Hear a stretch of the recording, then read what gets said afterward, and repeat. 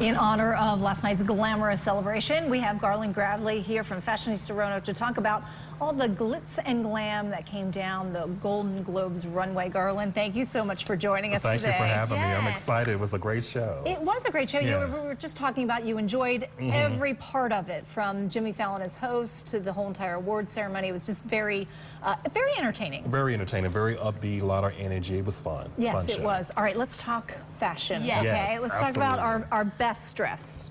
Okay. Okay. Yes. Who do you think was best dressed?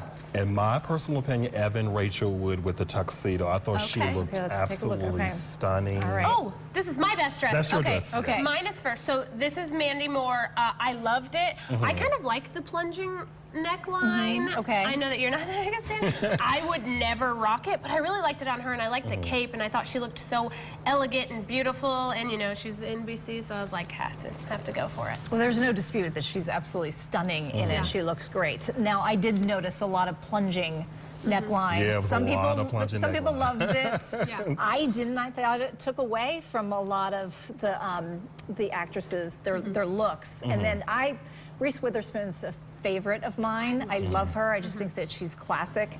And then in the yellow was just beautiful. Loved the Beautiful. yellow. And then your pick was Evan Rachel Wood with the tuxedo.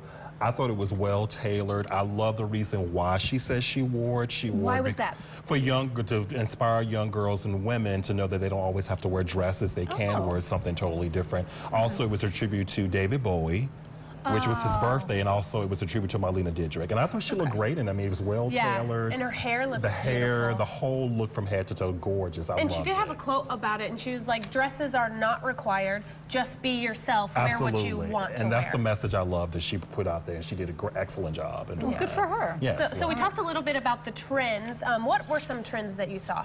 I love the color yellow. Yellow is one of my favorite colors. Of course, the plunging neckline. Yes. Also, the embellished gowns with the glitz and the sequins and the shimmer and the shine and little embellishments on the dresses. I loved a lot of that. And then there were sleeves. Sleeves, That absolutely. was a popular thing, too. What do you think of Natalie Portman? I loved her. I think she did an excellent, she channeled Jackie O, and she did a great job in doing She that. did. See, look with the embellishments It's and the so sequins. Bright. It was just A beautiful. lot of golds, a lot of... Sparkles and sequins and just the embellishment on like Sarah the Jessica detail. Parker, what do you think of her? I loved it. She always just she's very fashion forward. I didn't loved like her hair, dress. though. Yeah, I wasn't a fan. Wasn't a fan of the hair. SJP. Drew Barrymore, of course.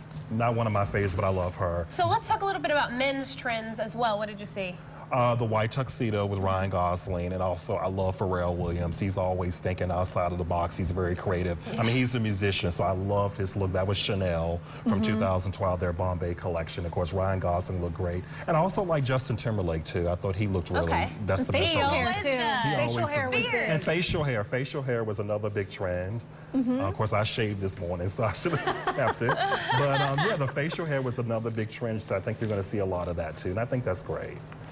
Who do you think dropped the ball last night? Who was the worst dressed in your opinion? I know she's from the movie the TV show Games of Thrones. Yeah. I did not Sophia like Turner. Sophia Turner. I did not like her look at all. I felt it was a lot of look. It was too much going on, too much design. in it. I thought what a didn't shame care for an up-and-coming Absolutely, because actress. she's beautiful. She's a She beautiful is. She's woman. I stunning. just thought it was not a good choice. I didn't like it. And your least favorite? My least was Jessica Biel. Once again, the plunging neckline didn't do anything for me. And I was didn't just like, really like the, and you know how much I love flower print, but I didn't like the little flowers that were on her dress. No, I didn't Yeah, I like have to it. agree with you, Natalie. I didn't care for that dress either. I felt like the Yeah. flower print was just stuck on us, like it's just somebody just stuck it on or Yeah, something. exactly. It was, and then the same thing. I didn't really care for a lot of the whole combination of it. It was too much design too with the plunging neckline. And you have the slit. I think it should be either one or the other. That's true. Yeah, Okay, one or that's the You don't other. want to give it all away. You don't give it all You the don't way. wanna It should show be one or everything. the other. So absolutely, I agree with that too. Right. Okay. All right. Well,